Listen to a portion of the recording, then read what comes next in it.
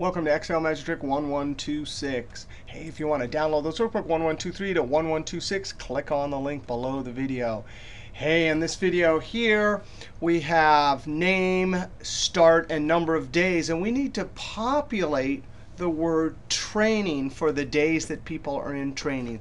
So if I have min starting on 6/20 for 5 days, we need it to automatically show 6/25. That's the end day. And all the way at the end of our month, it needs to split apart the training.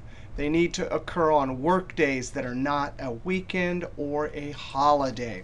All right, let's see how to do this. We'll go back to 1126. All right, so the first thing is we have a start and a number of days, so we need to get the end date. I'm going to use WORKDAY.INTL. In the last couple of videos, we saw NETWORKDAYS.INTL.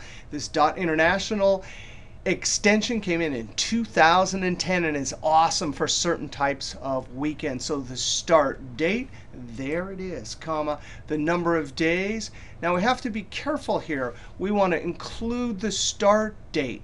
So we're actually going to have to subtract 1 from this 8. Because it'll add extra days. It'll add 1 too many for our particular case because we're including this start date. So I'm going to subtract 1. So that's the number of days. The weekend, we're going to use 11 for Sunday, comma, and holidays. There are our holidays. F4 to lock it. Close parentheses. This will actually deliver a serial number, the end of this project. I'm going to copy this down. Now, for any cell over here, we're in essence going to have a bunch of criteria. We're going to have to ask the question, is the date up at the top of the column header? Is it not a holiday or a weekend? We're also going to have to ask the question, is this date up at the top of the column greater than or equal to the start date and less than or equal to the end date? All right. We're going to use network days just like we have in the last couple of videos, .international, to figure out whether the column header is one of these weekends or a Sunday. So the start date is going to be the column header. And now we're going to have to copy this formula down and over. So I'm going to hit the F4 2 times to lock the row, but not the column. That way it's locked when I copy down. When I copied over, move to Monday 6/22, comma. Same for the end date. We're going to be looking at a single column header, F4 twice, comma. 11 for Sunday, comma, and then the holidays, these two, F4 locked in all directions. Now that just will give me a 1 when it's a legitimate work day, or a 0 when it's a weekend or a holiday. Control Enter. Double click and send it down and copy it all the way over. Now watch this. I'm just going to scroll all the way over. And before I click in the last cell here, I'm going to hold Shift. Now I'm going to hit F2 to activate the corner top cell. And to populate this all the way through, I'm going to hold Control and Enter. All right, so all that bit of the formula does is says, OK, this is a legitimate date to start. Now we're going to add 2 more bits of criteria. Again, we need some sort of logical indication when it's OK to put the word training here. All right, so that active cell in the upper corner, I'm going to hit F2. I have 2 more conditions I need. And actually, we're going to have start with 2 more, and then we'll add 1 more after that. And function allows us to run multiple logical tests. Actually come to the end here, comma. I have to ask the question, is the column header, F4 to lock the row, are you greater than or equal to the start date? Now notice, whereas this cell reference right here, the blue one, needs to be locked going down, this B7 needs to be locked on that B7 all the way across the columns.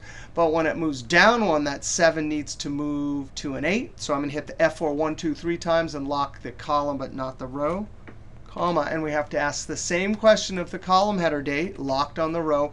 Are you less than or equal to the end date? Locked on the column D, but not the row. All right, so we have 1, 2, and 3 logical tests. Only when all 3 of those get a non-zero number or a true will the AND deliver a true. Now, I've edited this formula, and it's highlighted all the way out. So to populate it, I'm going to hold Control and Enter. All right, so now we're almost all the way there. It looks like we have our patterns of trues. And then we have some falses and then some continued trues for the 1 extra on 610. So that we can use in the AND function. The only problem is right down here. If I clear this, we're going to get a num error. So we're going to have to do a couple things here. First, I'm going to use the if error. If error will run the actual entire function. When it's an error, you tell it what to put for if error. Otherwise, it'll just run it. So I'm going to comma for the value if error, put double quote, double quote. That's an empty text string.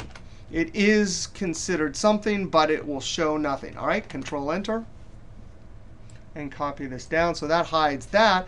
But now we're going to get a bunch of trues and falses. Now I'm going to add one more because I need to ask the question, is there a number in this cell right here? Actually, we're going to start. I'm going to put the 4th logical test right here. So watch, I'm going to cheat and type a comma. Now I have 4, 3, 2, and 1. I'm going to put a 4th test here. Is that a number? So is number. Logical formula just looks at a number and says it's a number true. Otherwise, it'll deliver false. This also needs to be locked as I copy to the side. So I'd hit F4 and lock the column reference, but not the row. All right, so that'll be our close parentheses on the is number. So there we go. Control Enter. Now, I didn't highlight all this, so watch this. I'm going to copy this. Coming all the way to the end. Before I click in the last cell, I'm going to hold Shift, click in, Control V. Always so many ways to do things. And it looks like that is working. So we have falses all the way across. Now we can put that huge AND with 4 conditions into an if. Remember, the logical test just needs 1 true or false. The AND is looking through 4 conditions, delivering a true or false. That will work just fine. Comma, if it's true, comma, then we want in double quotes, training, end double quotes.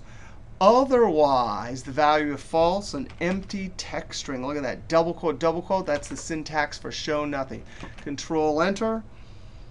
Copy, and I'm going to scroll all the way over. I should have kept it highlighted the whole time. Before I click in that last cell, I'm going to hold Shift. And now that highlights, and now I'm going to Control V and paste it all the way over. That is just amazing. It looks like it's working all the way across. So for the entire month, we have our training period. So now I come over here and I enter min 620. And for 5 days, boom, there's the end date. I come to the end, and it is working. So that is a template for distributing trainings across a calendar for a particular month, given name, start, number of days. All right, we'll see you next video.